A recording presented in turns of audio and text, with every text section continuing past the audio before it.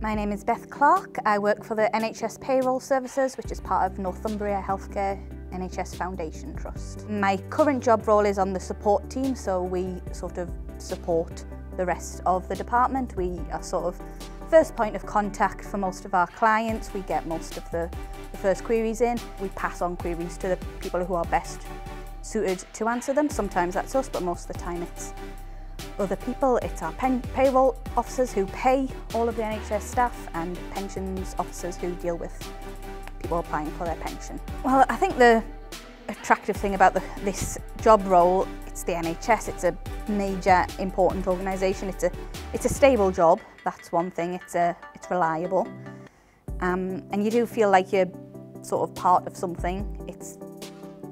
You might not be on the front lines dealing with patients, but you are making sure that the people who are out there saving lives get paid for their work.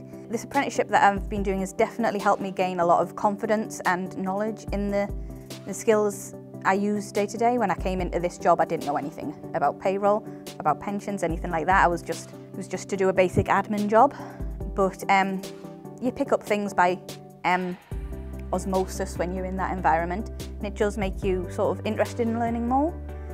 So the apprenticeship has been a really good way to allow me to build upon the knowledge I'd started to gain, and just to give me a lot more opportunities. There's always plenty of scope to move up and change roles within the team, but actually having the qualifications to back that up makes it you feel a lot more confident going for those job roles. You feel like, yeah, this is something 2 years ago it felt, oh, I don't know if I could do that.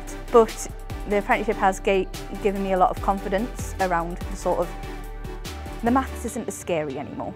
The next step in my career is actually in big part due to the apprenticeship I'm doing. I haven't finished my exams for the apprenticeship yet, but I have just got a promotion off the back of the skills I've been learning here. I'm going to be moving up into a band 4 pensions role within the department, which is a big change. It's a lot more knowledge based than my current job position, and yeah, I'm looking forward to that. Looking forward to getting started and seeing where it goes.